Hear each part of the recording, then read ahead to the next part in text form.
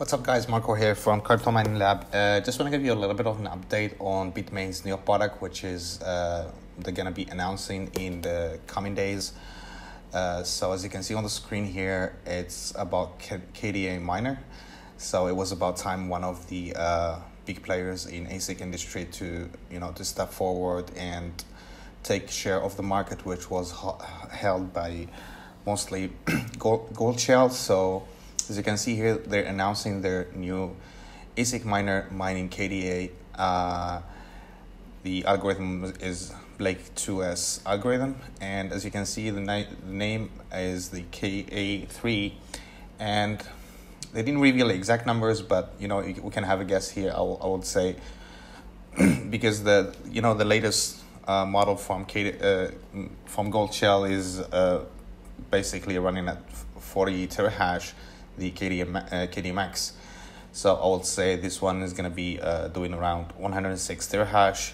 Power consumption is something around 3,300 to 3,500, and the efficiency is going to be around I would say around the 50s. So as you can see, this is on their main website, and this is on their Twitter, and they will have they're holding an event for launching their and discussing their new product online, which will be on September the 13th, 10 a.m. Not sure what time is this ET, but they're gonna be announcing, and a lot of people are gonna be joining there, including the developers of KDA, the Kadena developers here, as well as Antpool, as you can see here. So basically, Antpool is going to be adding KDA to their pool for mining. We have the founder of Kadena Mining Club and the Antpool representatives, as well as the guys from Bitmain. So this is going to change a little bit the market, especially when it comes to Kadena miners. As I mentioned earlier, most of the market was, the majority of the market, the shares were just held by two manufacturers, but mostly Gold Shell.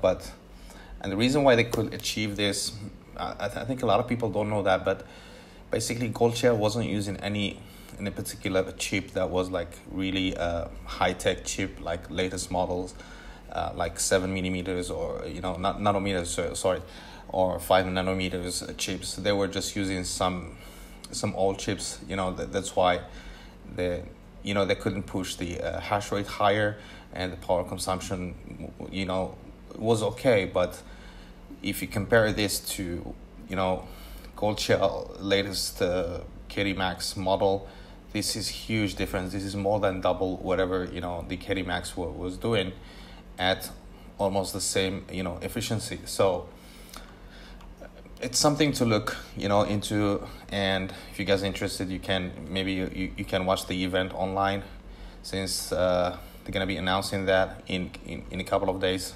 So just want to give you guys a little bit of update, especially for people that are mining KDA or want to get into KDA mining. So this is gonna be interesting to see, especially with the latest price from Bitmain. If you compare, if you see the price for, they changed their prices for, especially like the L7, which was very expensive, and they dropped the prices. So as you can see here, so I would say they will do the same. So Gold Shell will have a lot of competition, especially when it comes, to pricing. And Antminer, they're a big player in the industry.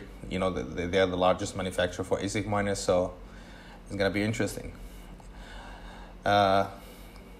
Just want to give you a little bit of an update.